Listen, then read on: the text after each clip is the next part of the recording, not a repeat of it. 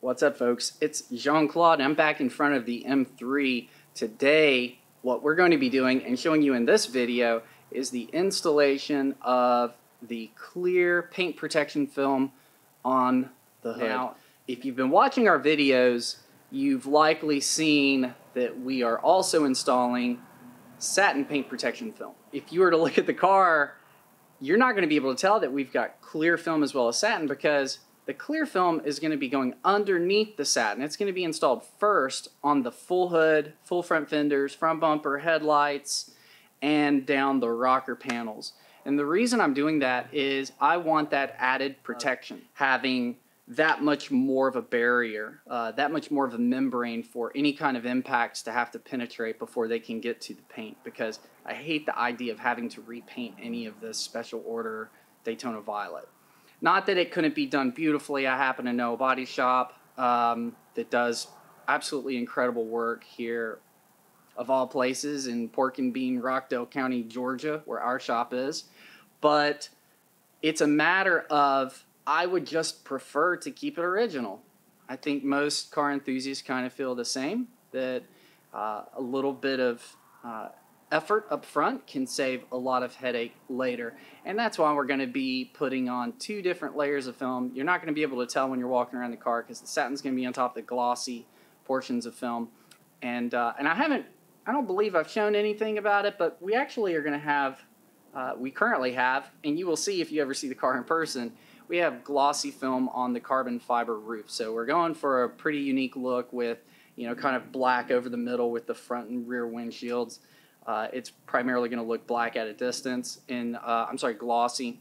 And then the rest of the painted portion is going to have that satin look to it. Appreciate you guys tuning in and checking out the videos. I hope you enjoyed this one. If you do, feel free to share it. Leave any comments, critiques. I mean, critiques are, people always critique, so that's a guarantee. I don't have to offer that. Otherwise, hope you guys enjoy the video. Feel free to subscribe if you really enjoy it. And I'll see you guys on the other side of the video here in a little bit. Before we begin the actual installation of the film, you know, it's like a lot of things in life, and definitely with cars, the prep work plays such a monumental role in giving yourself the opportunity for success and getting the best results. Whether the car is new or it's been enjoyed, a truism is when you're wrapping the film, you need to have pure paint that you're on. You don't want any kind of greasy buildups, oils, wax, coating, nothing. And the purpose is, it's pretty self-explanatory. When you wrap the film, you want it to stick. So one of the best ways to get film to stick and to get it, the surface really clean, is this stuff right here, adhesive remover, 3M specialty adhesive remover. And what I like to do is get a little bit of this onto a quality towel and then gently wipe down the edges. And it's prepping those edges to ensure that nothing is remaining, and when we wrap, that sucker is going to stay sticking really good. A big part of this project was the paint correction, to get the paint dialed in and ignore some of the fingerprints, and there's some dust on the car. But I really wanted the car to look not just protected, not just pretty okay, but I wanted this paint to look gorgeous. And when the film comes off in the future, whether it's still in my care or maybe somebody else has purchased it, I want this to be better than new. And currently, after all that we've done to it, it is absolutely far better than new where it is even right now. With that said, I'm talking about the dust and smudges and all that stuff on the car. Part of the prep is going to be soaking down the hood, and essentially we want to flood off anything that would get between the film and the paint, so that the film looks, you know, again, we don't want it to look like there's any trash underneath that film. So that's what we're about to do. We're going to flood this sucker. We've got the film laid out right here. We've got to float the film, and then we'll pick back up installing the film on the car here in a little bit. What I really like to do is use C-clamps as an additional body. What I'll do is I'll start, and you can just bring it on around here, Pablo, but I'll start by cutting off an edge, a useless edge of the film. I'll just etch it, peel it off, and then what I can do is use my C-clamp here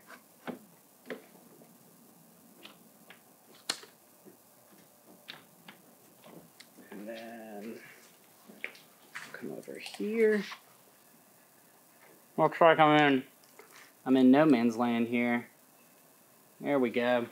Alright, so now when I go to spray and lift, and I'm going to use my partner here to help me with that, but it's like having 2 extra hands on this to get the film lifted. We call it getting it floating. That means that there's slip solution underneath the film and on the paper, and then it gives us time to focus on prepping the hood, because what we're really aiming for is with our installations, we want as small, and film installers can appreciate this definitely, but what you really want to have is as small a window of exposed time to the elements.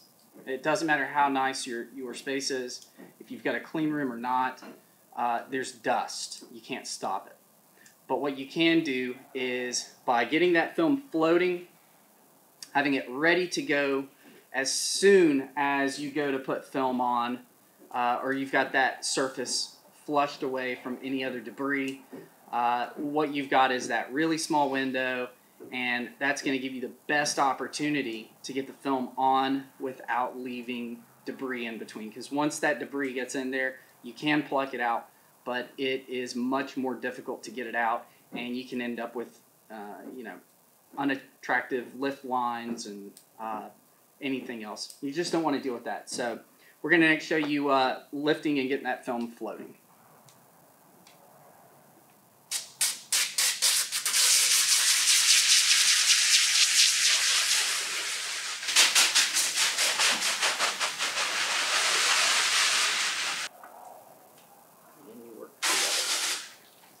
Hold on.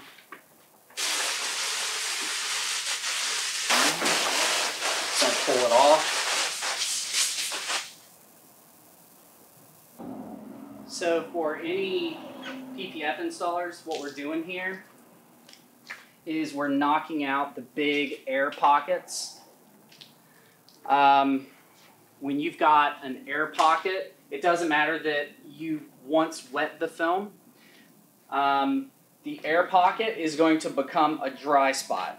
So if you're fighting with ugly spots in your installations, and you're doing a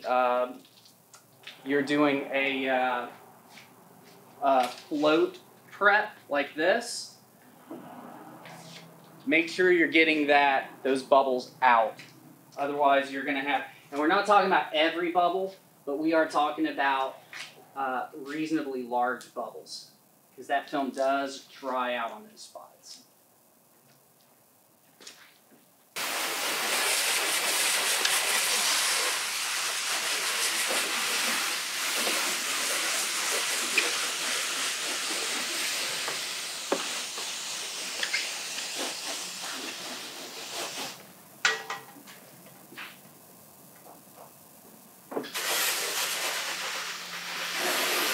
Before you install paint protection film, it's really good to kind of assess what you intend to do for the installation.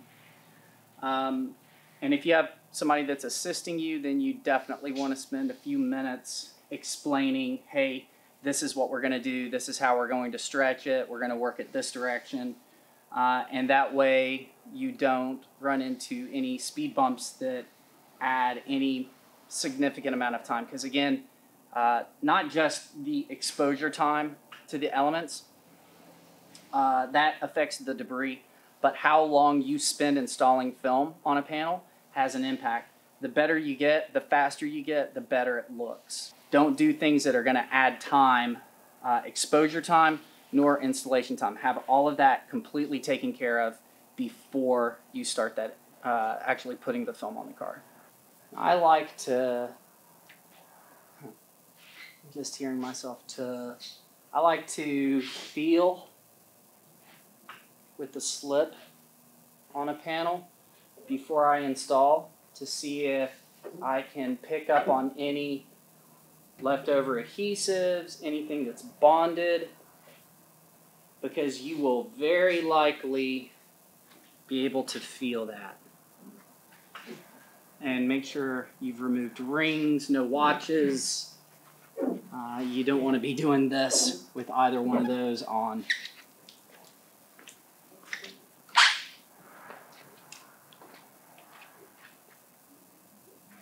And that's good.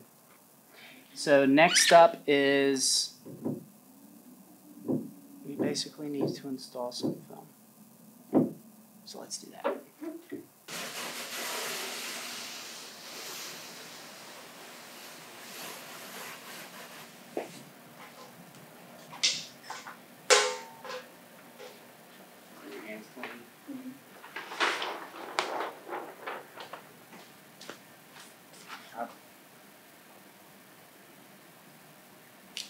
How much overhang do you have off of the far side? About this much. We're going to pull my way a little bit. There you go, right there. So you can see we already have a lot of slip on the floor here, and we've also squeegeed a number of times. So at this point, we're going to squeegee it again. Hey, Raul, would you mind grabbing the floor squeegee? Because this is a very wet process, and it's just going to continue to dump fluid on the floor the way I like to do it. Again, I don't like standing in 5 gallons of water. So see you guys in a minute here. Here's another tip for the new installer.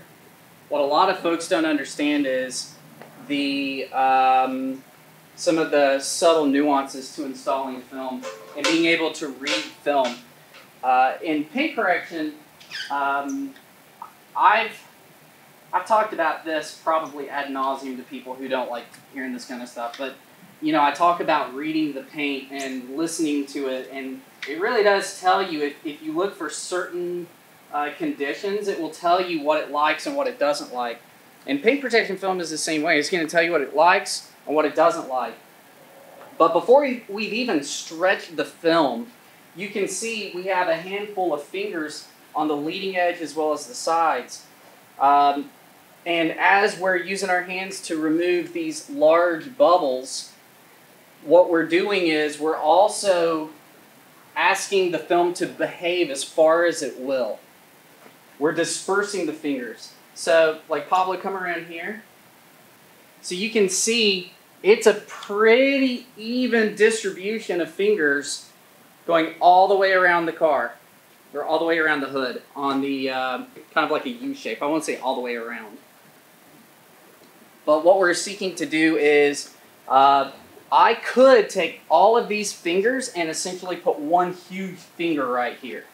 By just manipulating it towards the center, I could create one big finger down the middle.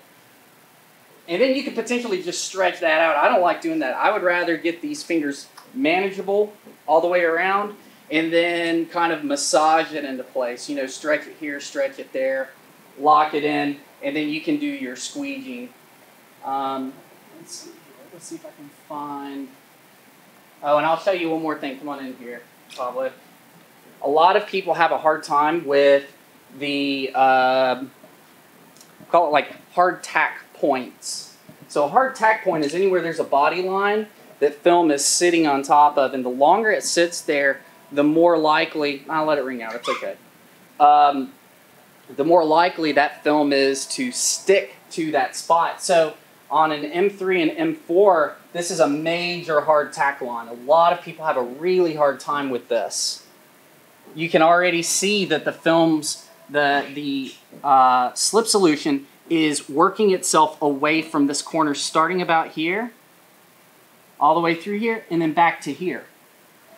You see, it's got plenty of slip here. Oh, check this out. It's already started to tack through here.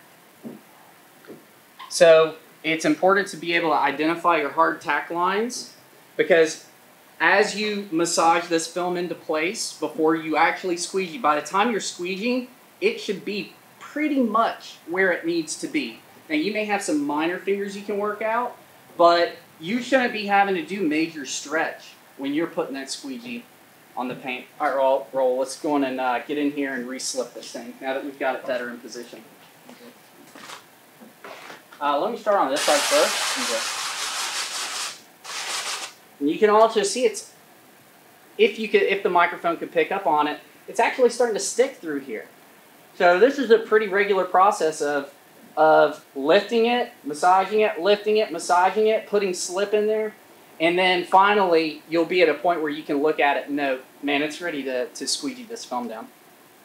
All right, you're good.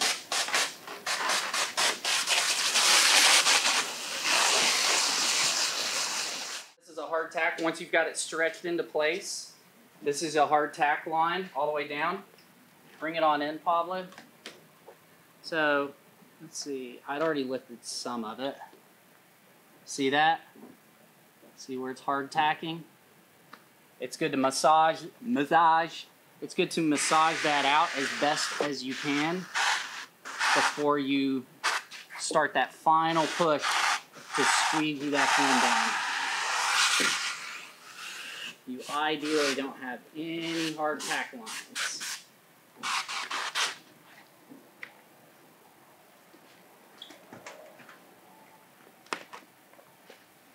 Even on the edge, you're going to have a hard tack line. But I will show you guys how some hard tack lines are necessary, and you work with them, you don't fight against them.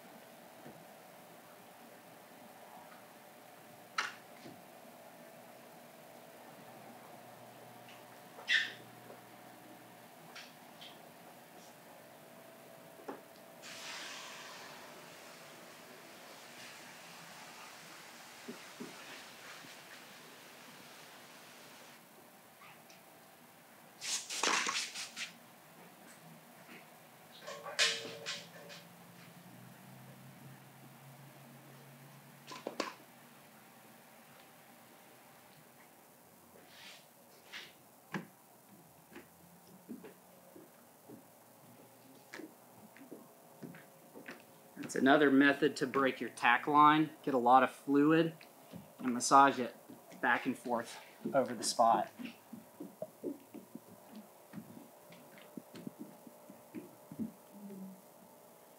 Push the fluid back in. Get rid of some bubbles.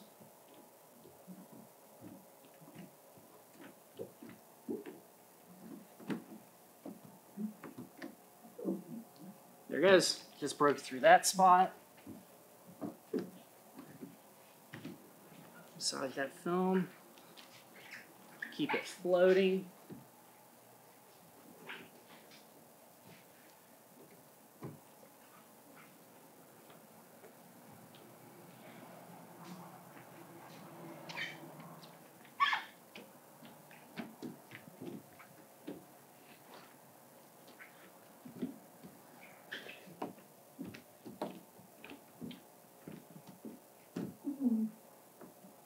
See that? No tack line there. It free flows. That's where it picks up. You see? You can watch it kind of dissipate as I go through this. And definitely at a certain point, you move on.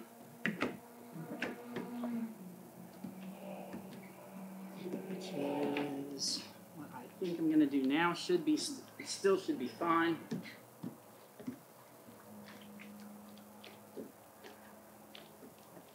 There was another hard tack spot just in the middle. It was probably where there was a bubble. But this technique right here goes a crazy long ways towards minimizing your hard tack lines, distortion, all that good stuff.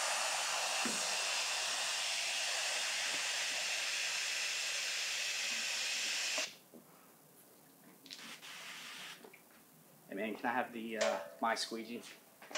My marked. I believe it's marked.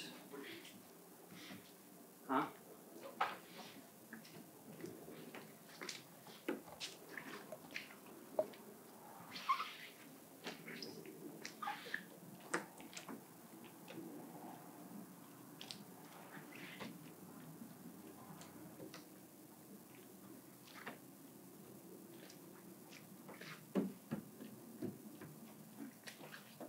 Thanks, man.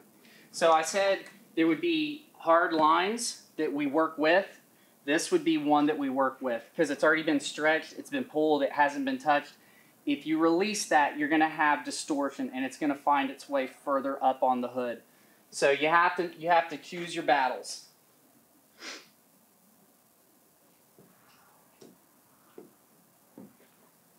And you can see not a lick of distortion through here. A lot of people really struggle with that.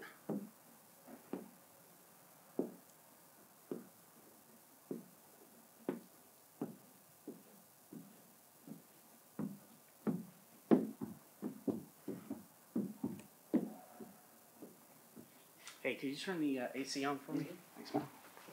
A little toasty.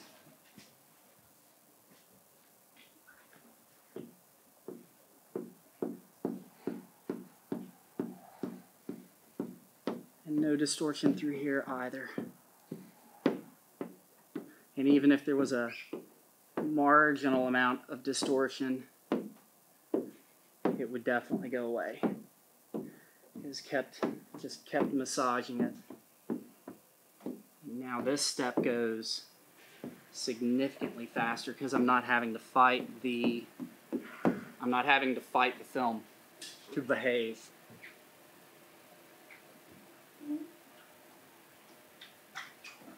And installers, when you come to a hard tack line, if you're not still massaging it, and even then you want to be very careful, you do not go perpendicular to a hard tack line. Did you guys notice how I came through here and I worked the tack line parallel? If you work against it, you're going to force something in, you're going to distort the film, the adhesive.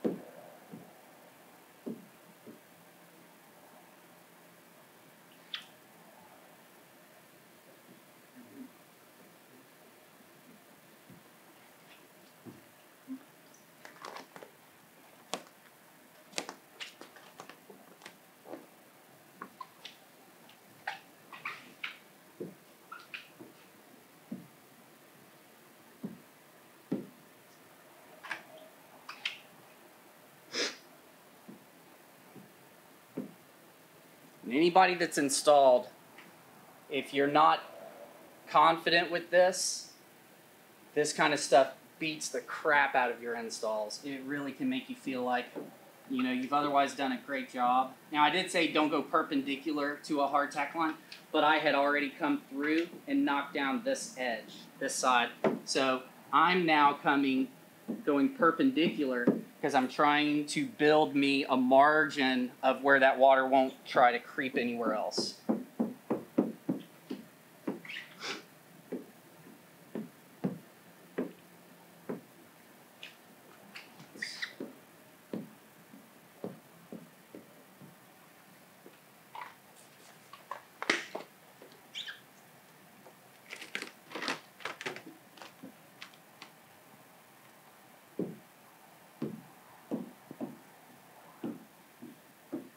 I get kind of to this kind of area, you're going to find me pushing everything back down. Because I don't like taking a large gap and funneling it into a small area, because that tends to, again, you're going to distort that film.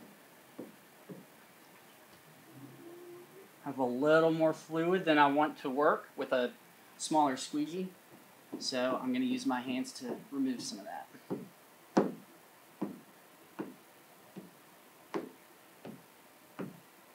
And because I need to get on that side, I don't want that film getting crazy on me.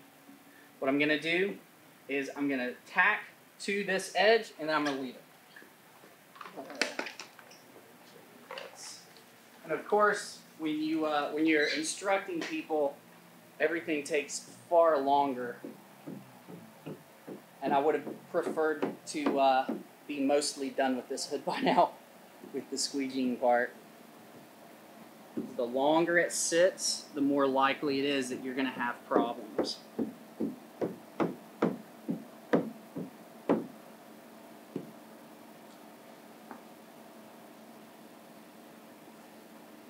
I'm making sure I don't have any hard-tack film over here, nothing that would be a serious problem for me.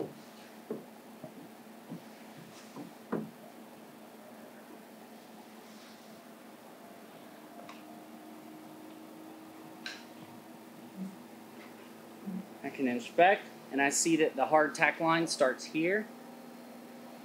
It's not bad. If I had this still filled with slip, I could definitely work that out, but I'm not gonna push slip back through there. I'd rather just go parallel with it.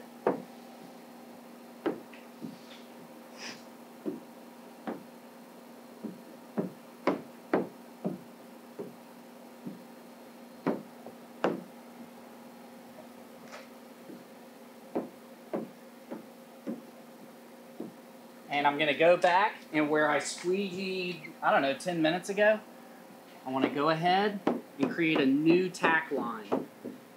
So that original tack line was through here, and I don't want to leave any tack lines too long. A tack line, in this case, is where we squeegee and we stop. Because where the film is pulling, it's now pulling right on a hard line versus on a larger surface. Kind of think about it like a rubber band. What's going to behave better, a skinny rubber band or a fat, short rubber band? And when you've got a hard tack line, whether it's here or it's where you squeegeed and stopped and then came back, essentially what you've done is you've created a spot where that film cannot stretch anymore. So when it goes to stretch, it distorts right on that line, and that's where a lot of that adhesive distortion comes from. So I've got a pretty hard tack line here. I don't like that. So I'm going to massage that out.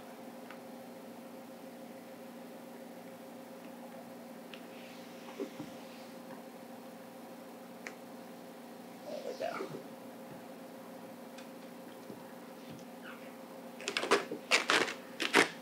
Some right here.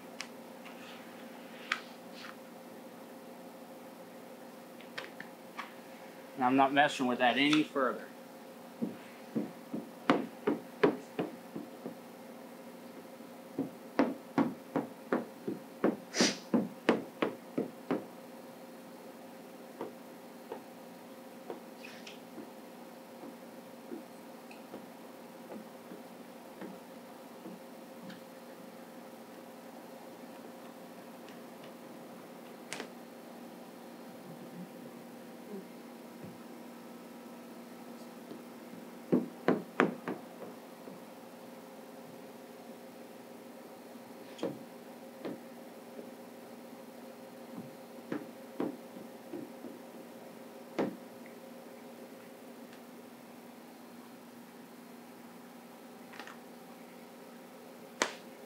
Hey, can I have the, that's what I'm looking for. You know, I said I wasn't going to share a whole bunch of stuff, but I'm kind of just feeling like, you know what, it doesn't really matter. We do what we do, and hopefully this will help somebody else. See, here's a hard tack line. Keep your eye on, put the camera on that, Pablo. So watch this. You see that hard tack line right there? Let's break through it. Boom. all of these spots would have been distortion. It would have looked like trash. So, break them up with my hand. This only works because I've been doing it as I go, and I haven't just ignored sections. Boom, all broke through. There's our hard-tack line. You see the water's not coming out here? Look at all that fluid. I'm not going to force it over that line. That would be probably the worst possible thing to do right now. But what I can do is shimmy it this way towards the center. And then watch this. Blech. Yep. That's the film throwing up on us. So we can't get that all the way up in there, but what we can do is hand squeegee it. There's a hard-tack line there. I don't want to see that. Boom, gone.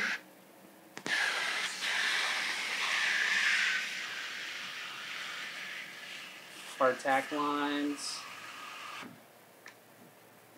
Ooh. These want to be a certain way.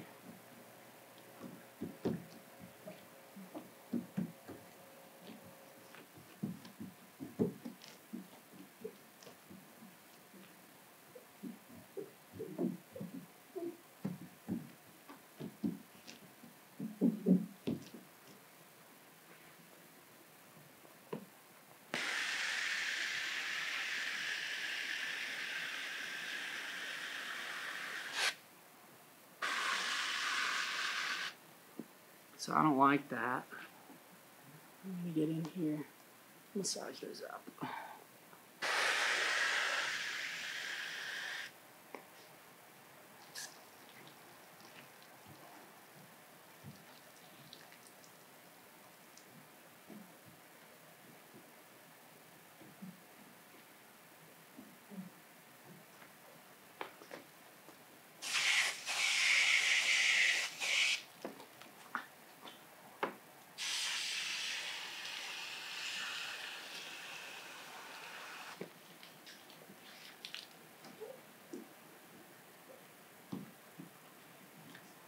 Alright, the rest of this should go down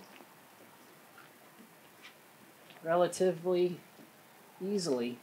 I'm probably going to soak back up these edges.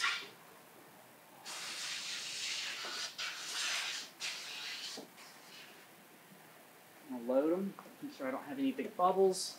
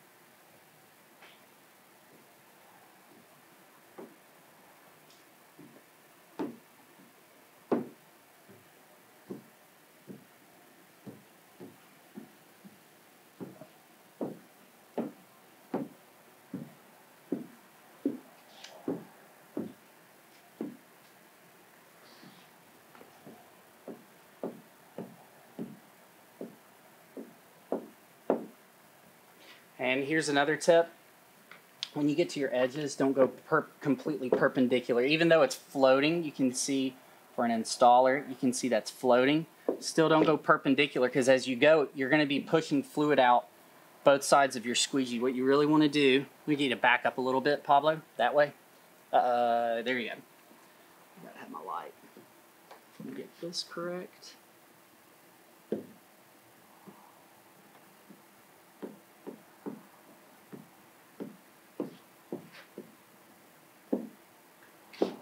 What you want to do is go out at an angle.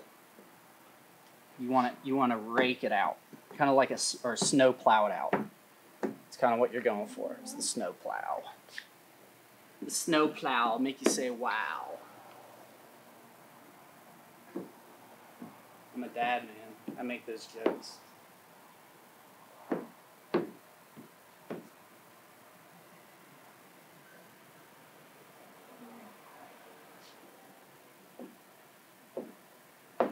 So again, I know this is a hard tack line. I would be a fool to do this. I need to work with it at this point.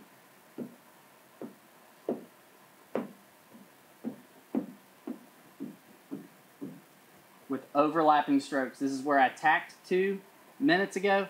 Now what I'm going to do is I'm going to go above that. You never start right at where you last squeegeed. I'm going to leave this floating. Double check, see if I've got any deal breaker type situations.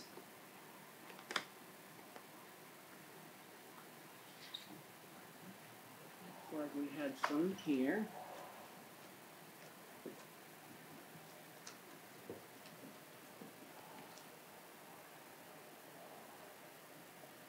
You have to be careful with this, because that one is done.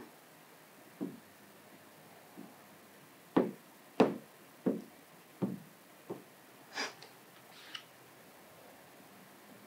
we go.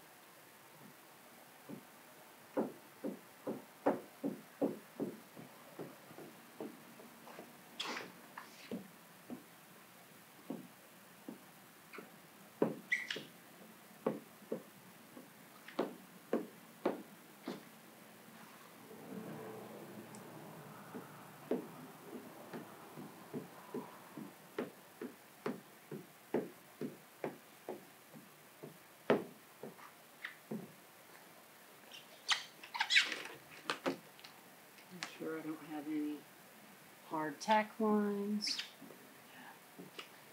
Alright, so what I'm going to do is I'm going to get this to a stopping point right here. What is that? Looks like a nothing.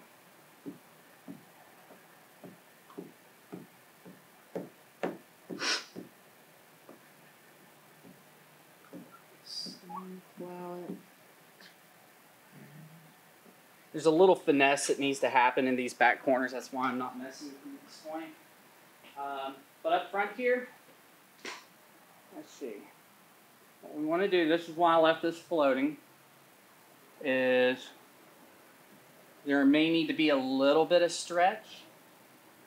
I mean just a smidgen right there.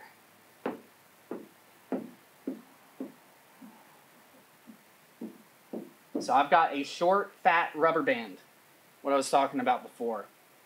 A short area to stretch. So you have to have extra finesse when you're going to be working with the wider the rubber band, so to speak, the more the finesse you need to have. And that's just about it.